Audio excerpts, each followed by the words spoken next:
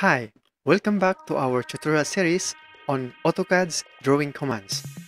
In case you have missed the previous videos of this series, you can click the link of the video on the description right down below. If you find this video is helpful, kindly hit the like button and consider subscribing to our channel to get updated to more upcoming tutorials for free. The next tool that we're going to use is the circle command. In the circle command tool, we have different ways on how to create our circle object. We can use either center or radius, center diameter, a 2-point, 3-point, tangent or radius, and the tangent, and tangent. So we'll just focus on the center radius, center diameter, 2-point, and a 3-point types or ways on how to create a circle. First, we're going to create by using the center or radius method.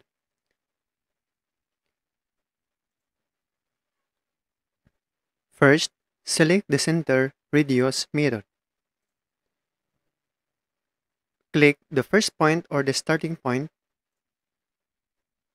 And as you can see, we are now creating our circle by using a radius method. Click the second point, and we have now created our first circle.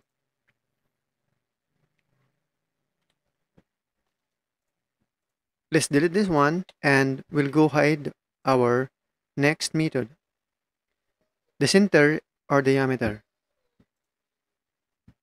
Select first point and select the second point. Let's delete this one. Let's try the 2-point method. Select the first point, select our second point, and we have already created our circle. And lastly, we're going to use the 3-point method. We're going to select 3 points to create our circle. First, select our first point. Select our second point, and select our third point.